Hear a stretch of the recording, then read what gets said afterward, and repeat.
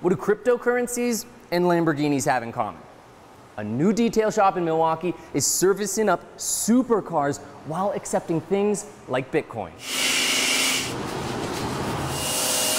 We want to stay ahead of the curve, and things are changing every day. Detail Doctors, which just opened Monday, is betting that cryptocurrencies will only become more popular. That one day I would think would be registered with Federal Reserve.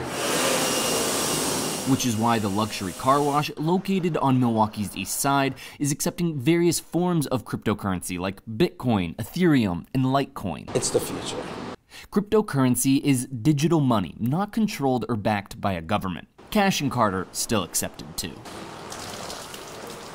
Almost as unique as the payment options are the cars coming into their shop, like this roughly $500,000 Lamborghini Aventador.